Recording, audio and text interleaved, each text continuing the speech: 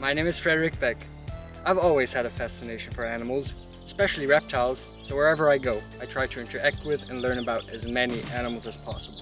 And of course, share my experience and knowledge.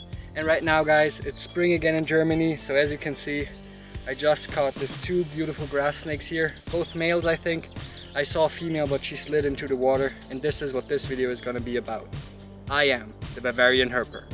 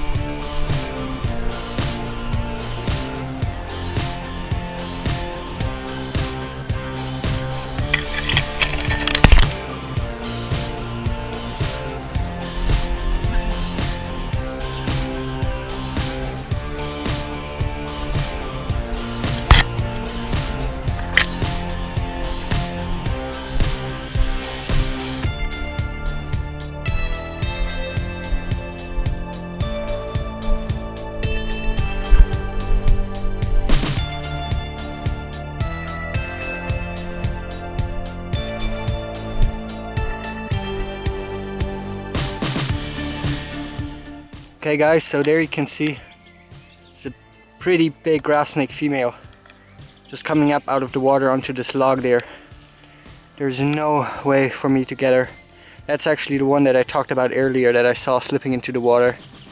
But she's just so smart, and that's obviously the reason why she's that big and that old. Because she's so smart and she knows how to handle humans. So yeah, that's what they often do there. Like, you might be able to compare it to Narodia species if you're from America. Pretty much same behavior. A beautiful snake.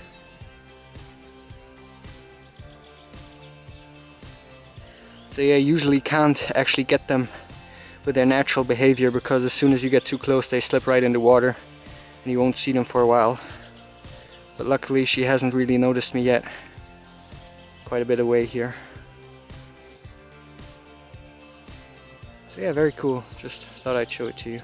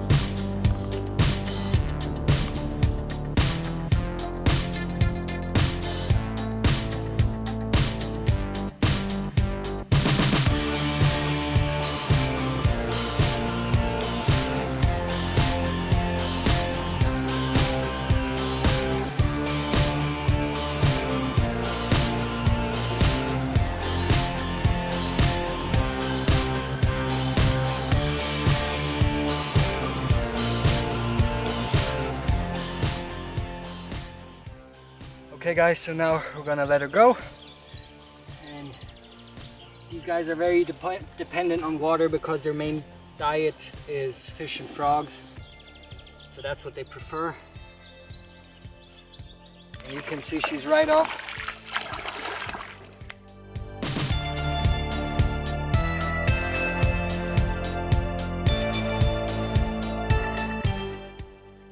Right now she's just going into the lake, but at one point she'll probably turn around and go back into the brush. So yeah, and it's very important to always release the snakes where you found them, because that's their territory, that's their place, so that's very important.